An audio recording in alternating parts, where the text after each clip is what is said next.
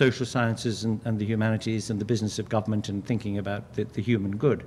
I mean, it's a fascinating thing about that period in time, that people saw that there was a way of approaching things and thinking about things, discussing them, which would open up a new understanding, a new depth of understanding across the whole board. So it wasn't just a matter of the natural sciences or natural philosophy as it was called then, but it was about that whole project. And just to go back to something that Lawrence said right at the very beginning about the scientific community, because it's connected to this idea of the ideal, or not the ideal, but the maximally meliorized sort of social setting, right, is that the astonishing thing about the scientific community is its internationalism, is the fact that it is a pure meritocracy, or almost a pure meritocracy.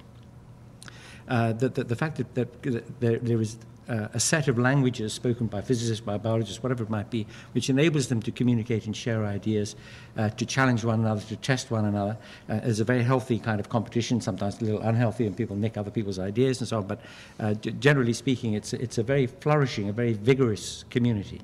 And if only you could generalize that to other sorts of communities, and perhaps to society at large, you know, it would be great, wouldn't it? For example, honesty is an absolutely cardinal value of science. The whole scientific enterprise would totally collapse if we couldn't trust each other not to fiddle our figures, whereas the legal profession, for example, is essentially founded on the need to persuade, not exactly against the facts, but at least trying to make the best case you can regardless of the facts. Well, now, science doesn't work. You're not saying that scientists are inherently more honest. I'm not saying that. No, I'm not saying that. Science forces them to be, whether they are right. or not. That's right. Whatever their personal inclinations, the whole scientific enterprise depends upon honesty in a way that the legal enterprise absolutely doesn't.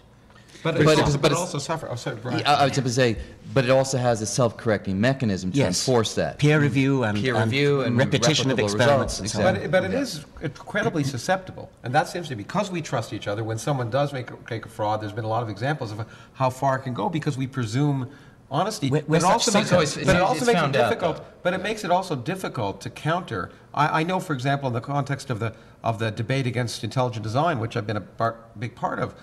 There are, in fact, the Discovery Institute, which is the major proponent of intelligent design, they know very well that the end justifies the means, and they're willing to distort the truth for that. And many, many scientists have a difficult time responding to that because it is very difficult for scientists to respond to people who are knowingly willing to lie in order to achieve a political end. It's very difficult. Well, but look, let's talk about this notion of truth, because that sounds like there's some final thing to be found. I mean, most scientists would subscribe to some extent to the philosopher Karl Popper's view of things, where you are constantly coming up with ideas and then you try and falsify them.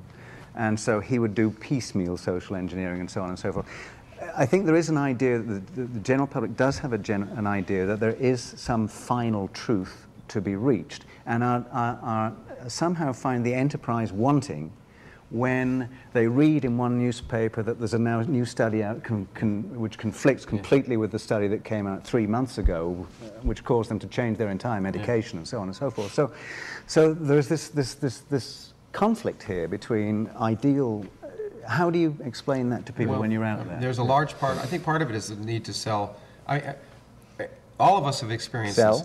To sell things. I mean, to sell papers, to sell other things, so that many times a new result is jumped on, first of all, by the universities who promote it with press releases when it may not yet be ready to be reported on, the journalists who then utilize it, and the fact that there is, and the need to always think that in order to sell it, Brian and I are probably more familiar with this, in physics, every new person has to be the next Einstein.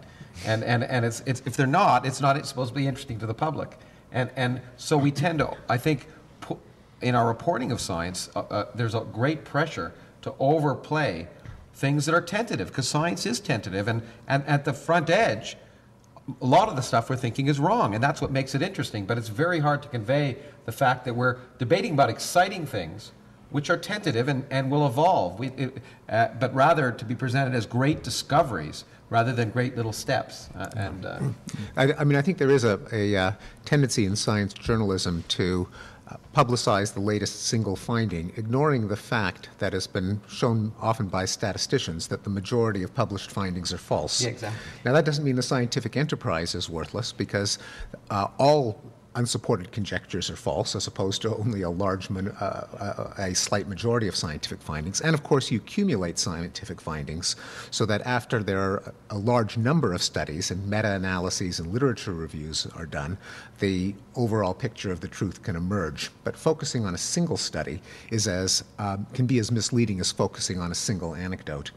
And really, there can't be the problem with any kind of criticism of science for having promoted findings which we later discover to be false is that it's only the standards of science that show that the earlier science was false.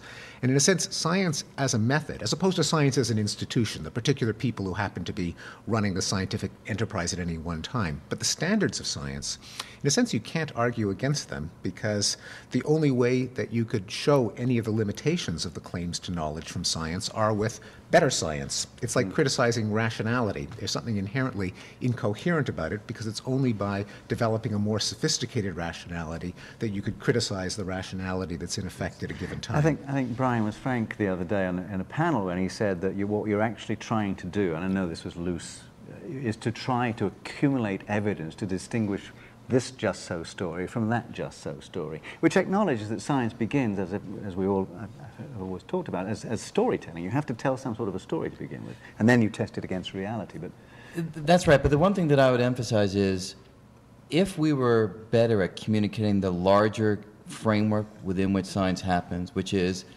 it's almost unheard of for a new result to overthrow the past, simply wipe it out, and we're on to something that completely erases everything that came before. Usually, almost always, it's incremental shifts in our understanding.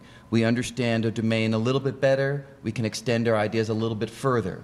And indeed, at the cutting edge, those extensions often will later be shown to be wrong or need to be modified, but the core of the enterprise almost never is thrown away, is never wiped out. And that's the bit that gets lost when we always think, oh, new result says this, new result says that, and we feel that everything is changing. No, the core is not changing, it's just at the edge. And I'd get rid of the word almost. I mean, the great thing about science, and it's the biggest misunderstanding of science, is that scientific revolutions do away with everything that went before. That which has satisfied the test of experiment is not false once you discover new things. And that's a huge public misunderstanding. But I want to jump on something you said that I think is really worrisome, and that is stories. The public has this perception that science is a set of stories, and religion is a set of stories, and it's these stories versus these stories. But science is a lot more than stories. If it were just stories, it wouldn't be worth talking about. It's stories that make predictions. And it's a view that makes predictions about things that can be then tested. And that's the whole point. And I really do think that a lot of the public's perception or an unwillingness to sort of accept things is the perception that it's just a set of stories and that you can choose which ones you like best. No, I'd already contexted that with Popper's discussion. No, I know. I wasn't it's fine for you to make the point more strongly. I think there's a problem also with trotting out Popper all the time, because there's a real sense in which there's a double standard whereby science is held to the sort of standards of Popper. You never actually prove anything, you only fail to disprove it. I mean, technically that applies to everything. That applies to the fact that this table is sitting here and that it's sunny outside. Right. I mean, these are just hypotheses that have never been falsified. But only science has to suffer this heckle of the Popperian standard. And the public misunderstands this. You know, evolution is only a theory. Well, yes, but it's only a theory that we're sitting on chairs. In that sense, in the same sense as it's a fact that we're sitting on chairs, it's also a fact that evolution is true.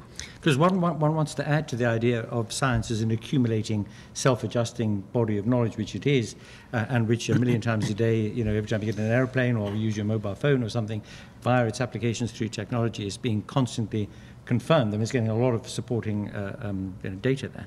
But in addition to that, in describing what it is, one wants to say something about it as an attitude.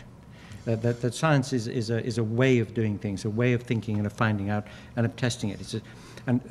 There's a very marked contrast between the scientific mindset, which is prepared not to know things yet, prepared not to understand things yet, prepared to be open-minded, prepared to recognize that solving a problem may very well generate a number of new problems, and to be interested and excited by that, to be interested and excited by uncertainty and open-endedness.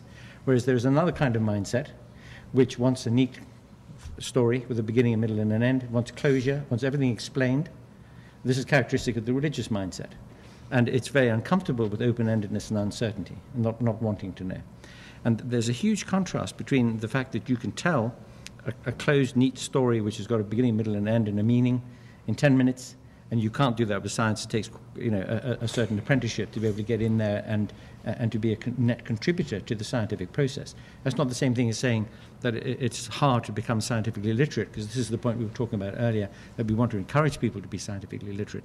But to understand that this open-endedness, this uncertainty, the fact that not all the answers are in, that some answers create more questions, all that kind of thing, is an excuse which is used by the people who like the neat closure type story to say, well, you don't know the answers, and there is uncertainty, we don't know how it began, we don't know where it's going, and to use that as an excuse for stopping thinking about it. To come back to what Brian said, I think that meshes really nicely to his initial statement that the problem is somehow what we teach. It's a lot. That's a really difficult thing to teach, and it's a lot easier to teach a set of things you can test. And moreover, I think, in addition to what you said, the problem is that the people who are doing the teaching are not necessarily comfortable with the science. And if you're not comfortable, if you haven't participated in the process and are not comfortable with it, it's very difficult to talk about it. And a great majority of the middle school science teachers in this country really have never taken, there's statistics, have never taken science beyond high school. And I think therefore we have a real problem, because we get people to teach these set of facts and not